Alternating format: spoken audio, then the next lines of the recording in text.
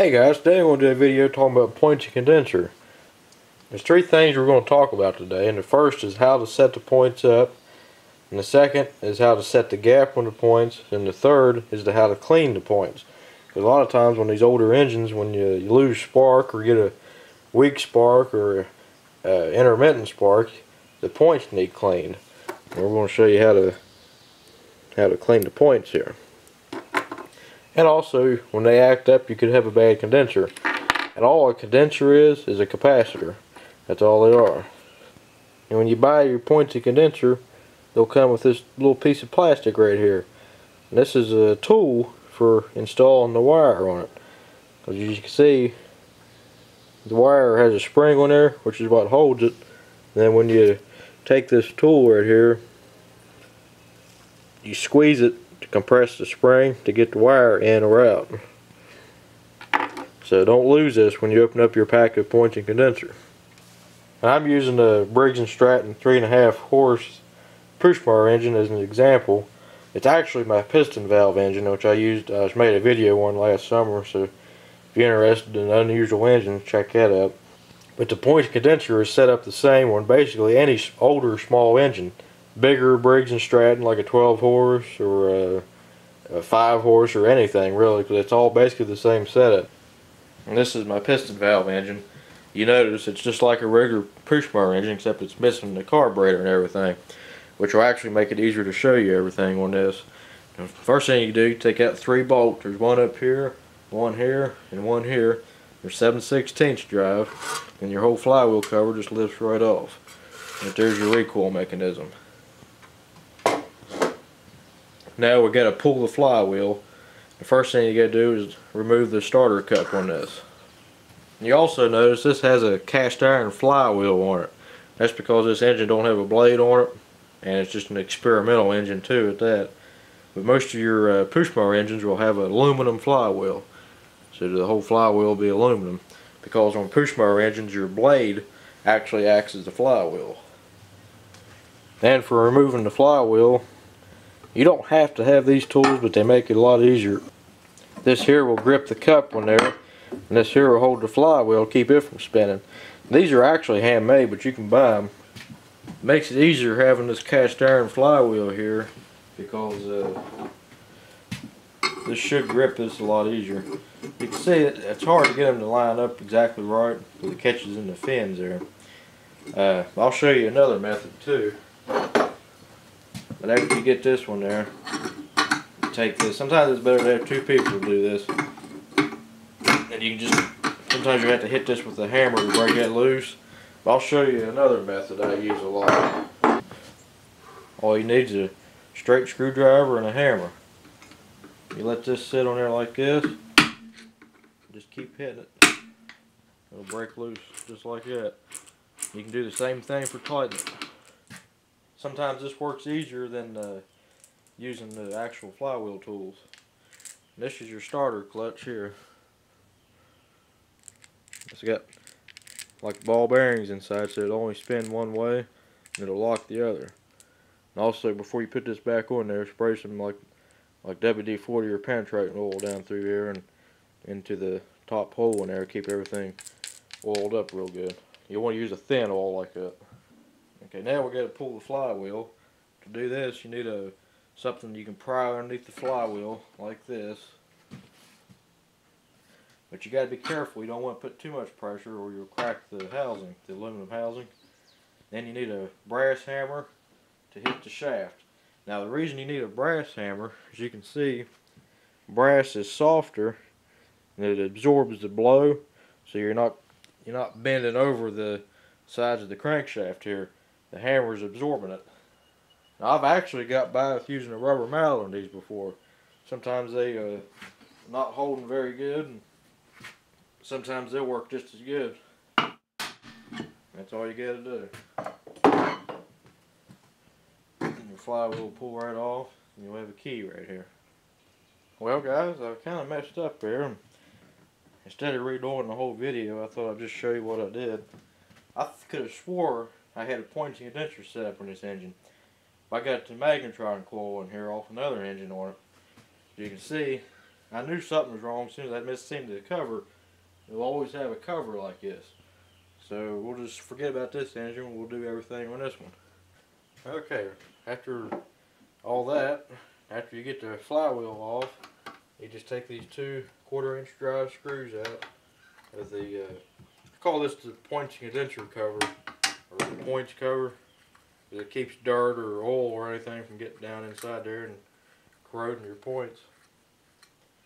And this will just lift right off like that. You can see your pointing condenser and everything. Like I said earlier, the first thing I'm going to talk about is how everything's set up here.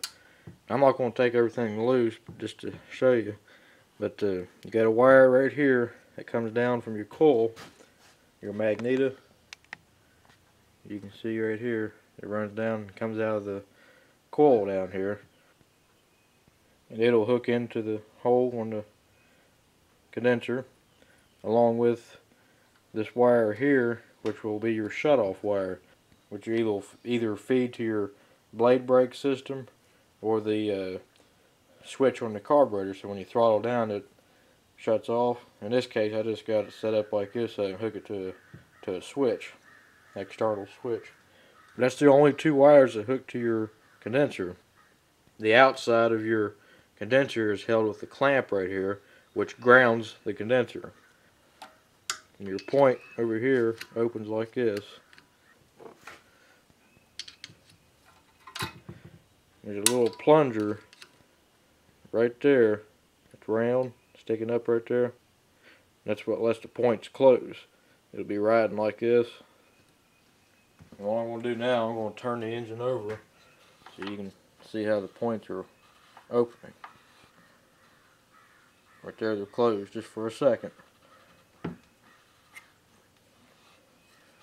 So they're open the whole time until it gets to that one point and they close just for a split second. I'll show you how that works.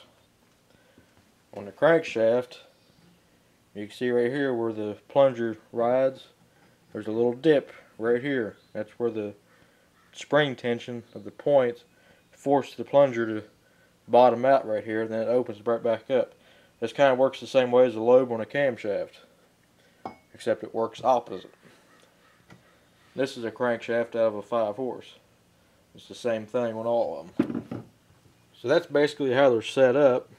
Now I'm going to show you how to set the gap on it. Now you want to get the points so they're open. It don't matter what position they're in, just as long as they're open. And if you look, there's this real tiny gap right there. You can see there's a little gap right there. And that's when you want to measure them. Okay, well, most small engines you'll have to look it up for your specific model, but for these it's about 20 thousandths gap, what these are supposed to be set at. And it looks like it's a little small, so we'll change that setting. And you check it like this when the points are open.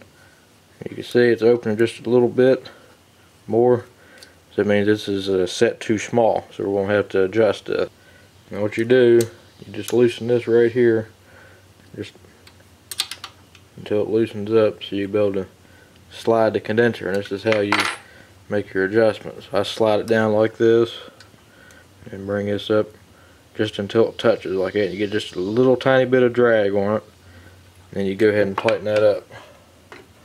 Then we'll check it again just to make sure nothing's slid.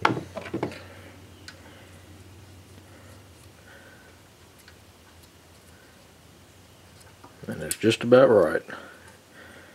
And you can see it's a 20 thousandths feeler gauge. You have to have this type of feeler gauge for this to work, because your spark plug type, the round ones, they won't. You can't use that on these. And that's really all there is to setting the points and how they're set up. Now we'll get to how to clean them. So just about any time on these older engines that you just lose spark, like if your engine's been sitting all winter, and you get it out in the spring to cut and you lose spark, just about every time it's the points being dirty here, not allowing them to work. So I'm going to show you how you clean them. Okay, the first thing you need to do is get you a piece of sandpaper. This is a 220 grit, so it's pretty fine, and that's about what I like to use. I mean, you can use a smaller grit, which would be rougher, but I find I get good results with about a 220 grit paper. It works pretty good. Finer the better in my opinion. It takes longer if you go finer than this, but you get better results. Okay, now what you got to do, you got to turn the engine over until the points close.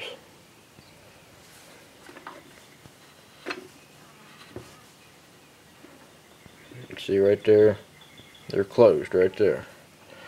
Okay, what you want to do, what I always do is just get underneath here and just pull up on it a little bit so they open. Then slide your sandpaper in between them, and then just keep rubbing it back and forth for about a minute. About all you need to do. Run it up and down and back and forth. And what this does, a lot of times when the engine sets, there'll be rust built up in there, or like a pitted place, and it'll cause the points not to work right.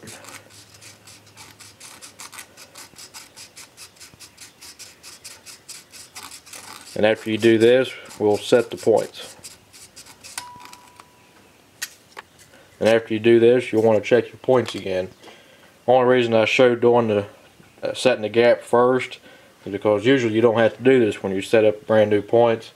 But if you're working on your engine, you always want to check your points gap, because you can take out a little too much metal. As you can see, it's actually just a little loose in there, so we need to adjust them now.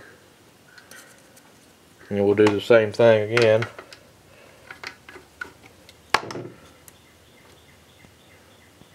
Pull it till you get a little bit of drag on it. Then tighten it back up. And you can just leave your feeler in there and squeeze that and keep the tension, and you can tighten it back up while you're holding it. You don't want to get this real tight because it's just going into aluminum. That's about all you got to do. Then once you get everything set, you go ahead and put your cover back on it here. Get your screws lined up.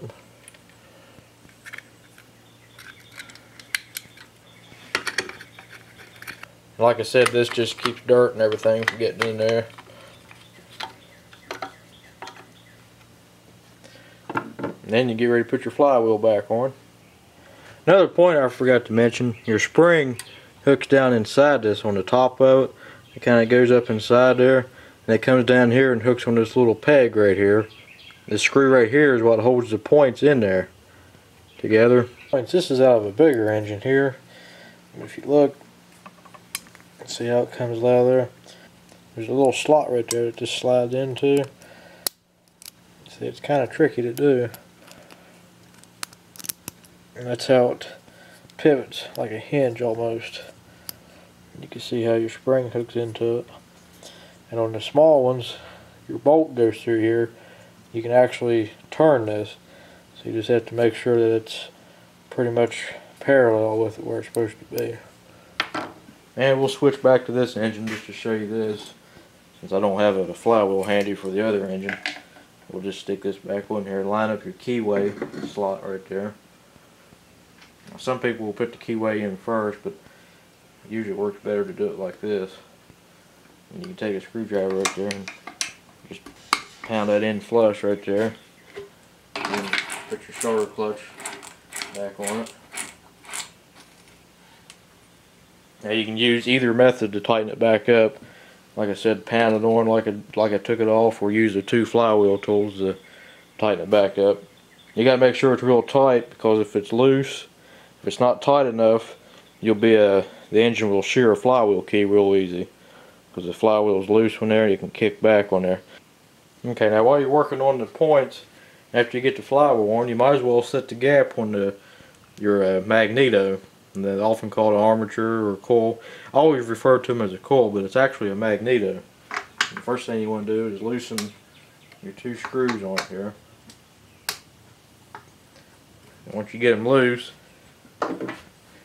your coil will move on here, so you can set the gap on there. And the problem is if you get it too far away from it, you'll have a weaker spark. If you get it too close, it'll actually be rubbing on there. So you gotta get it just right. Now what some people do, I never have myself, but they just put a business card in here. Because the thickness of a business card is just the right amount of gap here. I always use a feeler gauge on it. And it's supposed to be between 6 and 10 thousandths. I'm setting this one at 6 because I like to get as close as I can to it.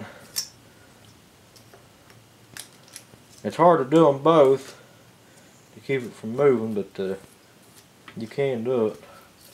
You get about the same amount of drag on both of them, and it'll work just fine. And after you tighten it up, we'll check it again just to make sure nothing moved on it.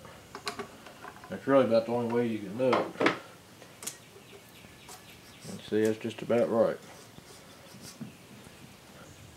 And after you get the points and the air gap set on the coil, you'll want to set your spark plug the way your engine's tuned up just right. And what I always set this spark plug about 35 thousandths. Most manufacturers recommend 30, but so you'd probably be better off to go with the 30 thousandths gap on it. And after you get all that done, you go ahead and put your flywheel cover back on. Make sure your spark plug gets in the groove right there. And get your bolts back in it.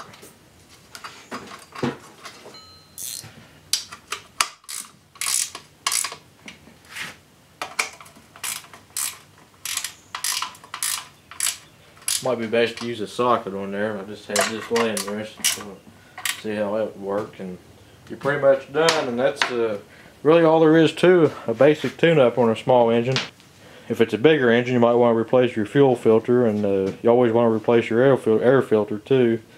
That's pretty much a basic tune-up for one of them. So, well guys, thanks for watching. If you got any questions or comments, leave a comment below or send me a message and I'll get back to you as soon as I can. So, thanks for watching.